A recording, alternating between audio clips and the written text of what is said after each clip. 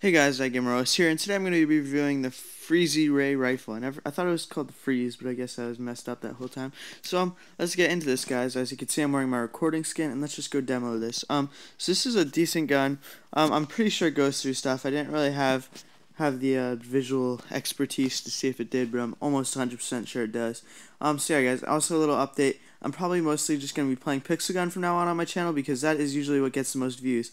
Let's see, can I get this guy? There we go. See that? This gun's really quick at killing, but it doesn't have a ton of ammo, which kind of sucks. Kind of is a pretty big problem, at least to me for it.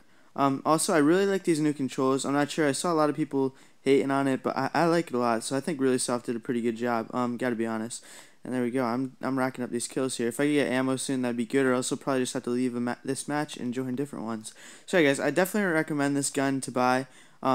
If you are good with aim, I know I'm not the best, so you can see I'm doing pretty good with it, even though my aim is not always on point. It still works pretty well. It's a little bit harder to use for close quarters, but especially when people have better guns for close quarters, like say the what's that gun called, the laser rifle, and that thing will just absolutely wreck you if you're going against it with this. But yeah, I'm also on the new map, Train Depot, and I'm probably going to switch right now, or at least switch lobbies so that I have ammo, so let's get out of here.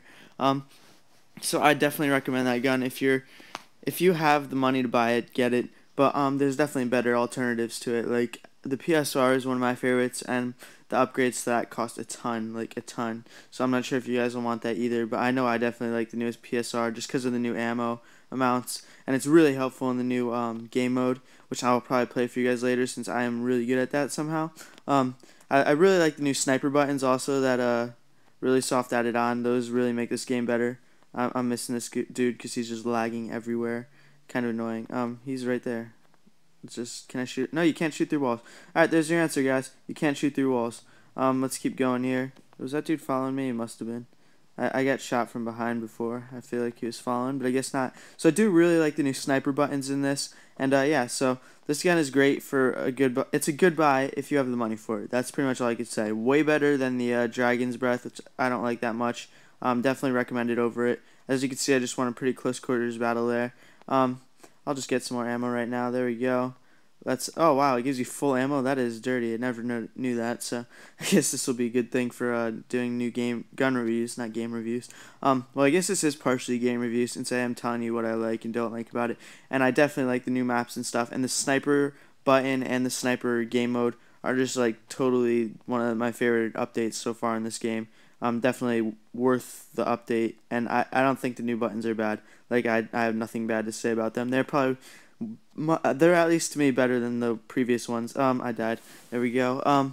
To me they're better. I don't know, it's just an opinion, so if you don't agree with it, I'm sorry, but that's definitely what I would say. So yeah, guys, I hope you all enjoyed. I'm gonna get this last guy with the chainsaw. Oh, double kill right here, double kill. Yep, double kill. Multi-kill actually. So I hope you guys all enjoyed.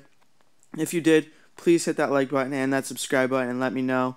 And please say what you want me to do next. But I'm probably going to be doing Pixel Gun mostly from now on because you guys seem to like that the most. I get the most views on that, most likes, all that. So yeah, guys, I hope you all enjoyed. Please have an awesome day, and please hit that like and subscribe button. Have an awesome day, guys. Peace out.